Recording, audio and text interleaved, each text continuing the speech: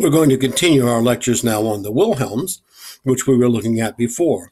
What I'm going to do first is, though, to tell you that the Helmut Wilhelm lectures that are first in this book, which I just showed you, has all of these topics, and I'm going to tell you what they are. First, origins, the concept of change, the two fundamental principles, the trigrams and the hexagrams. The hexagrams Chin and Kun, that is the first two in the Book of Changes, the 10 wings, the later history of the Book of Changes, and the Oracle book. Now, those are all in here.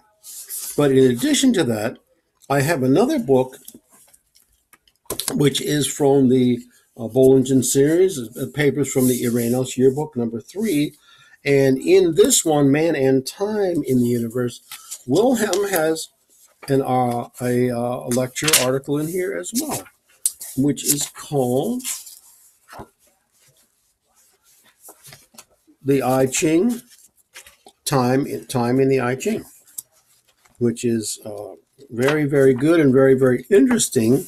It has a lot to do with the concept of time in the Book of Changes. That's what he calls it. A lot to do with Leibniz and how the influence of the Book of Changes came upon him. But time, the concept of time. So that's in addition, this is in addition to those that we have in this particular book.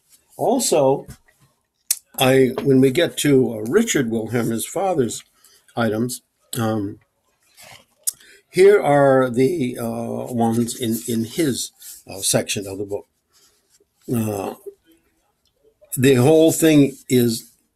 The entire thing is called Lectures on the I Ching, Constancy and Change. Now, here is what's in there: an introduction, opposition and fellowship, the spirit of art according to the Book of Changes, constancy in change, death and renewal. And then there are notes and an index.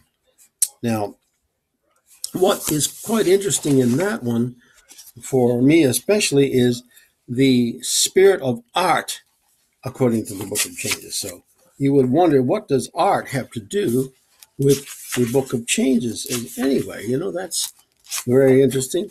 But another thing that you will find in this same chapter, of course, which is also quite interesting to me, is the spirit of music.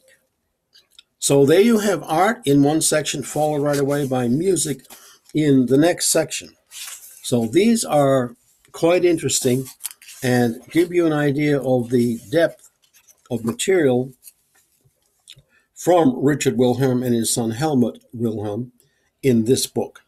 This is a combined book. These were originally available each as a separate book, but now in this one, they are combined. Of course, this comes from Princeton University, where most of the material is. In fact, that's where I got my first book on the I Ching, from Princeton University. And this one here, I happened to get from Amazon as a special deal, because the concept of time is not just in the Book of Changes here, but it's in the concept of time in all kinds of places in the world and all kinds of religion. And it's one thing that's fascinating all by itself.